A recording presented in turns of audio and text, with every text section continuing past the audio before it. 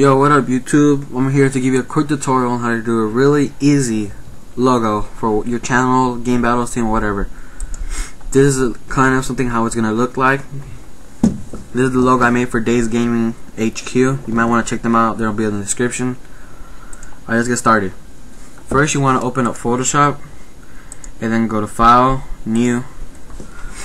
I like to have the dimensions by 1,000 pixels by 1,000 pixels.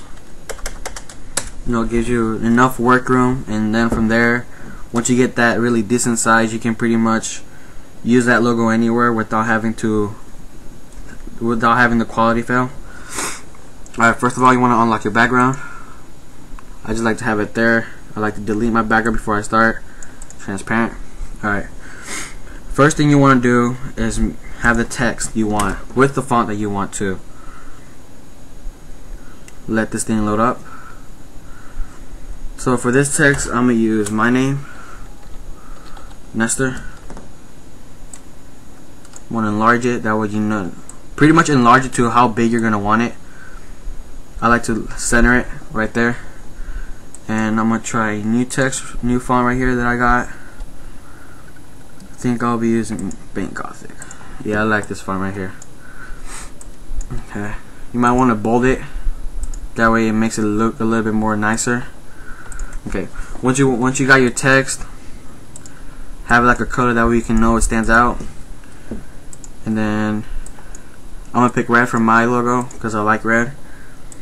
You could pick anything when you're doing your logo, but I like to have the rounded edge rectangle because it looks really nice, a little bit more professional look.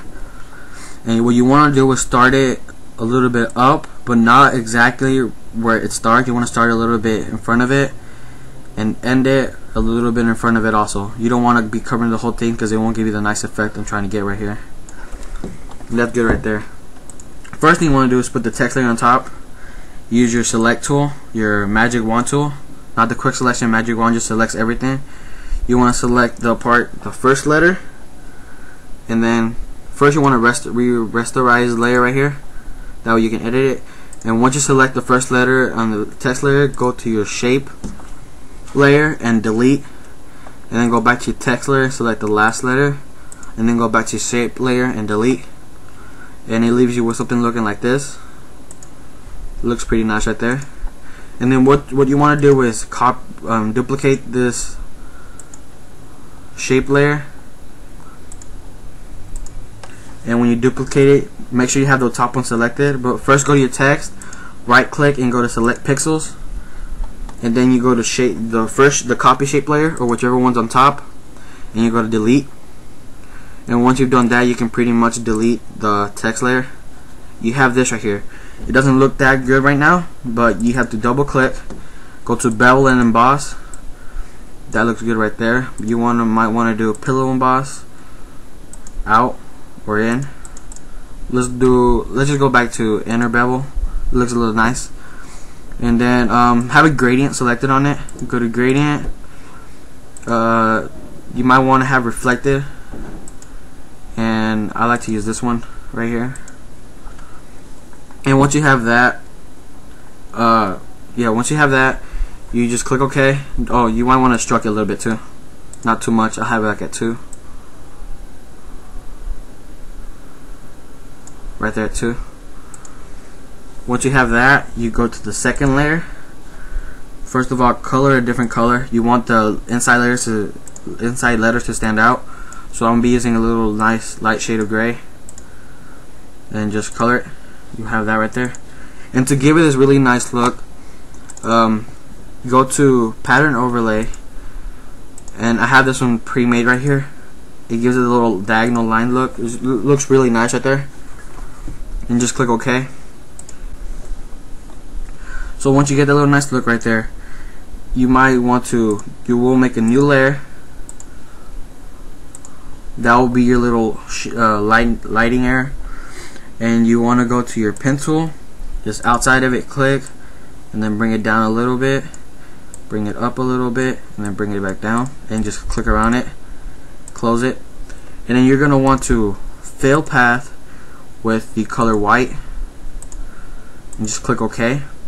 Once you have done that, you go to your first layer, your second layer, you go right click, go to select pixels again, then you go to select, inverse, and then you just go back to the layer of the white and delete. There it goes. And you see right there, but if you go to opacity and bring it down a little bit to like about 40%, I'm gonna put it at 42. You give it that little nice little glare right there. And then once you've done that, you go back to your first, you make another layer. This is just to customize it. You can do this whatever you want. I'm just right now going to use paint splatters. Go to the first layer, go to select pixels. That way you don't color anything that's not in the first layer. You don't color the ESTO part or anything. Back to your paintbrush. I have this paint splatter brushes over here at the top.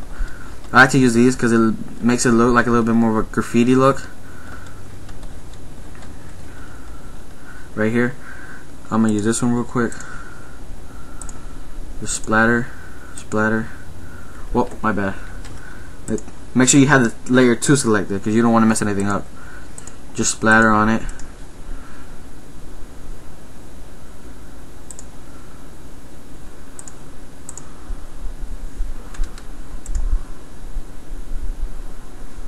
Make sure you have really nice splatter tools. You don't want to select anything that's too big that you won't even notice. Okay, once you have that, you can just unselect, and then I have this preset style right here that gives like a little glow look, and I like to put the color black. You know, gives that little standout look like that. But you really don't have to do exactly like that. Me normally I would not have that selected. I would really just have selected a color overlay. And then once I go to color overlay, not even color, I would like to use a gradient. Gradient gives like a little nice like style. You might not be able to notice it right away, but you will notice it eventually. And I'm gonna use this dark gray to light gray one.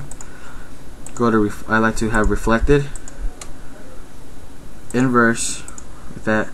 And then the stroke, it's optional. The stroke makes it look nice, like it's in the thing. But if you don't want it on, it makes it also look like a little rough. But any look is good. It's all up to you because it's your logo. And that's pretty much it. You have it right there. Nice little logo. You can use it on whatever you want. Alright, that's about it for this tutorial. If you want any more tutorials, like I said, my channel's not as active as I would like it to be. But I have spare time right now. Any tutorials you guys want to see, anything you want me to make, speed editor or whatever, just hit me up and I'll put videos up as soon as I can. Alright, thanks.